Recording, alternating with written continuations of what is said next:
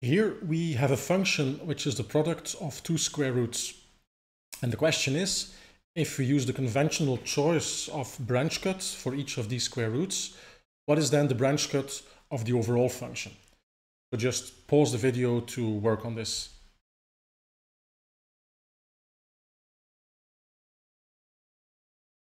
In one of the previous exercises, we've seen a different recipe to make this function single-valued, and that's basically the following. We look at the arguments of our square root function, and then we look at the angle of that argument. And what we're going to do there is restrict that angle in the interval minus pi to plus pi. And that's a recipe to make the function single-valued, which coincides with the traditional choice of branch cut. So that's exactly what we're going to do here. We're going to look at the angles of the arguments of our square roots. Now the first argument is z minus 1. So we're going to write that in polar form. So z minus 1 is going to be rho exponential j theta. And then the second one, z plus 1, is going to be r exponential j phi. Okay. Next step is trying to figure out where the branch points of this function are, draw them in a diagram, and also figure out in that diagram where we will be able to read the angles theta and phi. So just pause to draw that diagram.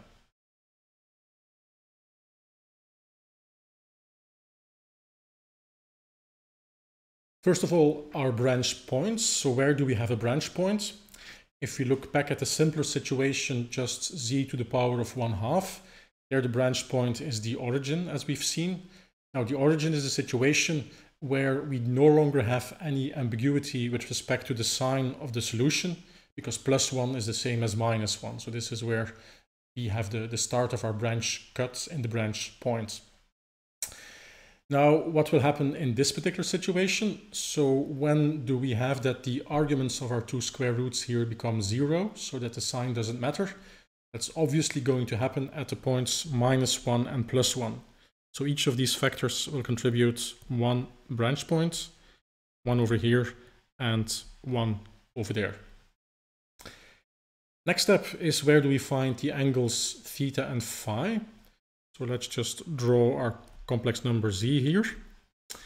Now, if we draw a line from z to 1, if you think about it, the length of that line is going to be rho.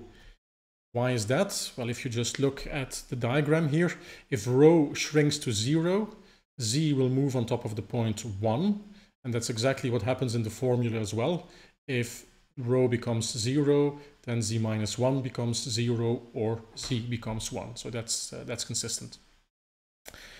And then the angle here, we can draw that over there. So this is theta. The only thing we've done basically here is just a shift of the origin of our coordinate system. If you draw a parallelogram over here, if this is the point z minus 1, then you clearly see that also this length is rho, and this angle here is also theta. So the only thing we've been doing here is just shifting the origin of our coordinate system around.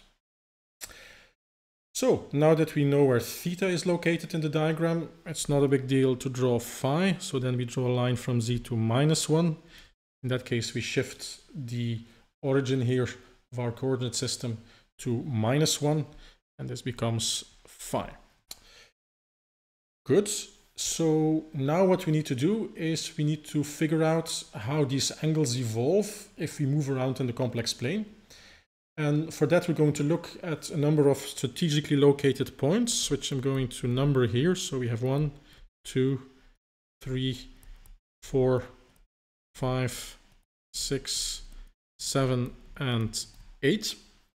And obviously these points are located either just above the real axis or just below the real axis. So we should look at them in a sort of like limiting situation. So what I'd like you to do now is fill in a table for each of these points. So we have location 1, 2, 3, 4, and then 5, 6, 7, and 8. Figure out for each of these points what we should fill in for theta and phi. And then the final step in our recipe to calculate the result of our function is just adding these angles and dividing them by 2. And that will allow us to figure out where we will have phase jumps, where we will pick up factors of -1. So just pause the video to fill out this table and to try and identify where the branch cut is.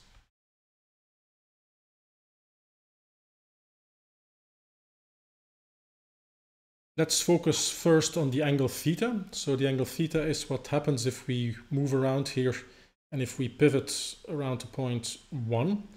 So let's first take a look at the points 1 and 8. They will be both equivalent, and you will see that they have an angle of 0. So let's just fill that in here. That's an angle 0 over there. Now we rotate until we're to the left of our point, minus of our point 1. And then you see that points 2, 3, and 4, all of them are equivalent, and they will all approach the argument of pi if you keep on pushing closer and closer from the top to the negative real axis here. So this will always be an angle of pi here. Then for 5, 6, and 7, well, what you shouldn't do is say, okay, this is just keep on pushing and then going to an angle which is slightly above pi, because that will bring us outside of the interval minus pi to plus pi. Rather, what you should do for the points 5, 6, and 7 is say that they have an argument of minus pi, which will then keep on increasing when you rotate like this. So for 5, 6, and 7, we have an argument of minus pi. Okay, so now that we know how to do this, it's very similar to look at the other angle here. But then we just pivot around the point -1. And we clearly see that the 6 points on the right here, they all give rise to 0 phase. 0, 0, 0, 0, 0, and 0. And then the only points that are non-zero are these points over there, which again have angles pi and minus pi. So pi over here and minus pi over there. Finally, let's do this very difficult calculation of adding and dividing by 2. So that should give us something like this. And now we're finally able to figure out where the branch cut is. So to do that, let me just make a clear diagram over here, getting rid of some extra stuff. So we have 1, 2, 3, 4, 5, 6, 7, and 8. So let's just take a walk in the complex plane and see when we encounter phase shifts. First thing to try is let's just cross the real axis over here from 1 to 8. Just looking in that table over here, you see that the phase doesn't change. It stays at 0. So here we certainly do not cross a branch cut because the phase just evolves continuously. What happens over here if we move from 4 to 5? Now, if you look in the diagram here, 4 and 5, they will give different phases. You have pi over here and minus pi over there. Does that result in a different solution? Well, the answer is no, because the difference between these two phases is 2 pi. And if we stick within a certain plane, if we keep adding 2 pi's or subtracting 2 pi's from the angles, that does not make any difference. So also here, if we move from 4 to 5, we do not pick up any factor of -1. So a nice continuous evolution, no branch cut over there. Where do we finally find the branch cut? Well, what happens if we move from 2 to 7 or from 3 to 6? If you look in the diagram here, you will see that you move from minus pi over 2 to plus pi over 2. In this case, that's a difference of pi. And a difference of pi is significant because that will give us the factor of -1. So if we move across this line over here, the solution does not evolve continuously. Rather, you have a jump in the sign. So this is where our branch cut is located. And if you do not cross the branch cut, but if you just travel around happily like this, for example, in the complex plane, so from 1 to 3, 4, 5, and then back to 8, you can easily verify that the phase keeps on evolving nicely continuously. So from 0 over here, then we have pi over 2, then we have pi, and then we have minus pi, but that's the same thing. And then from minus pi, it keeps on increasing.